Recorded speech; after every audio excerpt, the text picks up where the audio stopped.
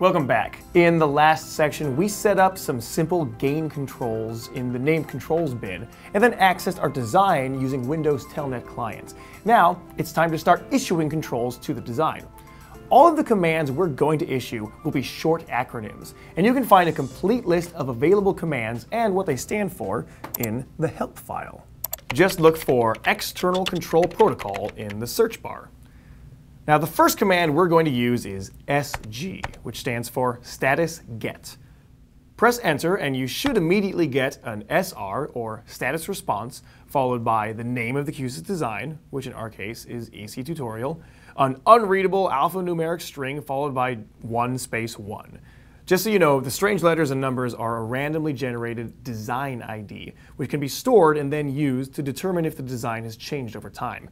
This is regenerated each time a design is redeployed or emulated. After this ID, final two numbers represent which core is active in a redundant system.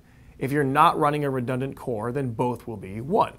If you did have a redundant core, then the first number represents your primary core, and the second number represents your secondary core.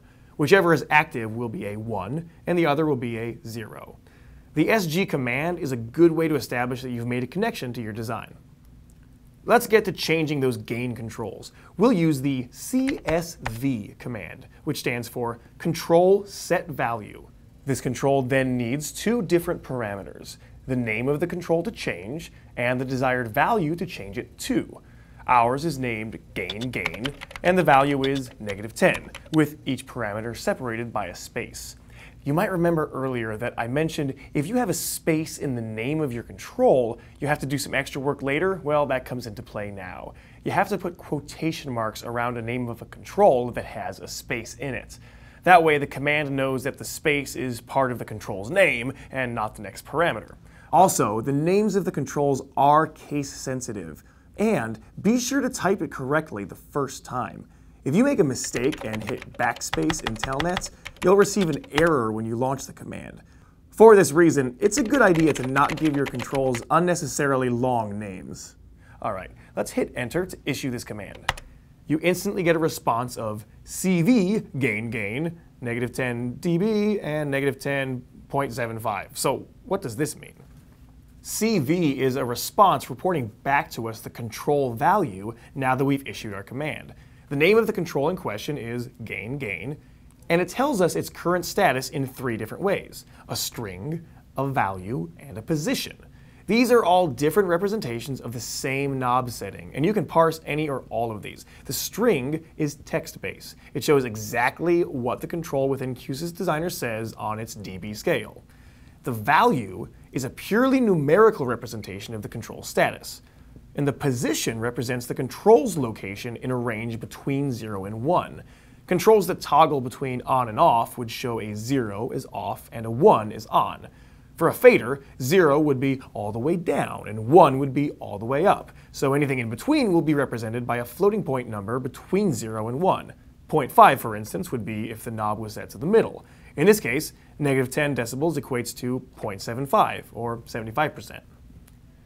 When we changed this control, we used the CSV command to set its value to -10. If you wanted to set its string or its position, then you would use the CSS, the Control Set String command, or CSP, the Control Set Position command. Be sure that the type of command you're issuing matches the information that you're sending. For instance, if you sent a Control Set Position command of 0, the control wouldn't be set to 0 decibels. It would be set all the way down to -100 decibels, because that's the bottom of the position range. Alright, let's use these commands to activate our mute button. Type CSP, or Control Set Position, gain mute, space 1, and enter. This time, it reports back a control value for gain mute as muted, space 1, space 1.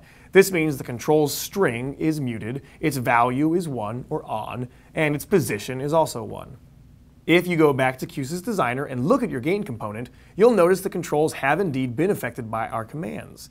Feel free to split your screen as you issue some more commands to see it in action. One topic we get asked about frequently is how to implement a volume bump feature using the protocol. This might not seem very obvious, but to do this, you use the Control Set String command with ++1 or -1. The 1 can be substituted with any other value you'd like to jump by. We've also recently added the alternate version of +=1 and -=1, which work the same as the other strings. In the command line, type CSS, control set string, space gain, space ++1. The protocol will recognize that this string is not the explicit control value, and instead it will increment or decrement the control by the specified amount. Watch the control when you press enter, and you'll see that it increases in level by 1 decibel. There are many other commands listed in the help file for the external control protocol. Now that you have a basic understanding of this protocol, the other commands will make much more sense. Some useful ones I'd like to point out are the CSVR command, or control set value ramp, which lets you input an amount of time for a control to gradually change values, rather than just popping immediately to the destination value. If you'd like to activate a trigger, such as a play trigger, which doesn't have a value, you would use the CT command, or control trigger.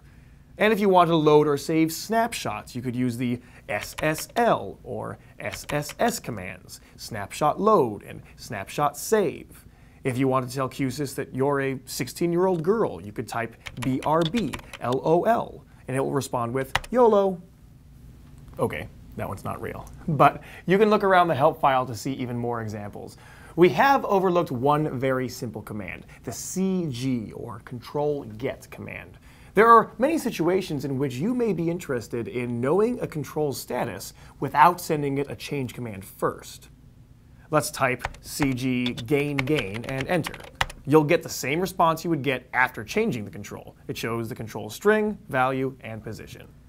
If your control system will be doing all the polling of Q-SYS, this is really all you need to do to monitor each named control in the system. Polling a few controls periodically may not be a challenge, but what if you have dozens or hundreds of controls to poll? That amount of CG commands can get very burdensome to program and maintain. The good news is that ECP has 2 very useful features to greatly simplify polling. In the next video, we'll take a look at these 2 features: change groups and change group scheduling. Let's take a quick break and move on to the next video whenever you're ready.